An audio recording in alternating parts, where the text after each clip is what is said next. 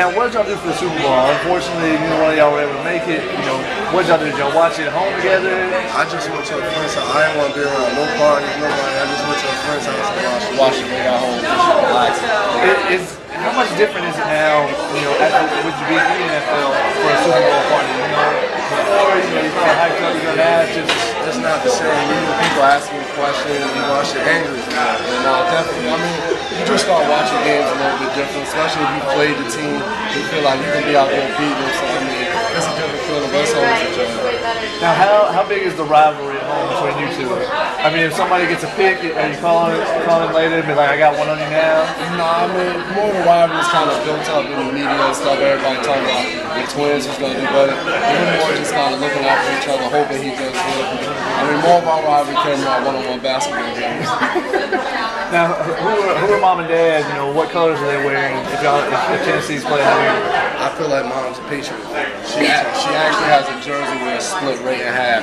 And half is Tigers, half is Patriots. So she's already set for the matchup. Now, Vince Young, the Jeff Fisher thing. What are your thoughts on the new coach?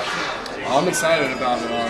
Coach Munch has been there for a numerous amount of years, so he's getting the opportunity to step up. And I think for a team, sometimes change is right. So you can't really explain everything that goes on. I don't really know the answers to that, but all we can do as players is move forward and look at new beginnings. And both of you guys have had established coaches. With Jeff Fisher being the longest tenure prior to his fire, and Belichick.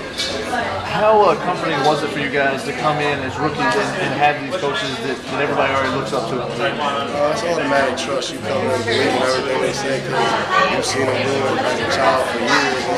You've grown up seeing them in games. So I know I got to win and just listen to all. And what's the biggest difference between college and pro for you guys? What was the biggest difference? Being a professional, college is really structured. You got class meetings, more class, and studying all that stuff. You get to the pros, you got your block of football, and then you got the rest of the day where you got yourself productive, and you can be an idiot. So part of it just being a pro.